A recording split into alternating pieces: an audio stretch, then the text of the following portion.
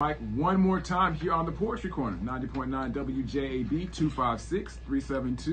256-372-5937. Poetry lovers, give us a call.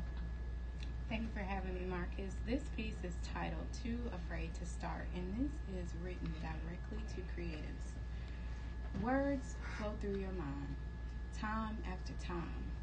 Sometimes they even rhyme, line after line. You're a poet, but you don't know it. You have a gift, but you won't show it. You are a potter holding clay who is too afraid to mold it.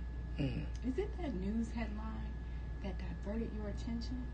Are you waiting for someone to give you special recognition?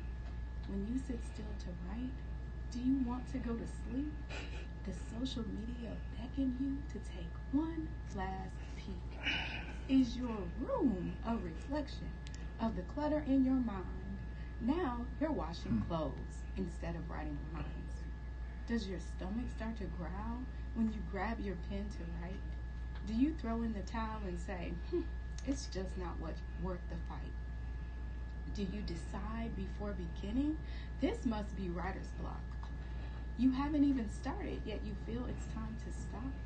These things are comical when you read them on a page, but there is nothing funny about being stuck at this stage. Words are like a treasure that you get to give away.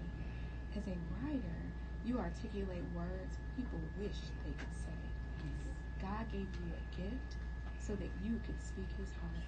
How will you ever hear well done if you are too afraid to start? Come on.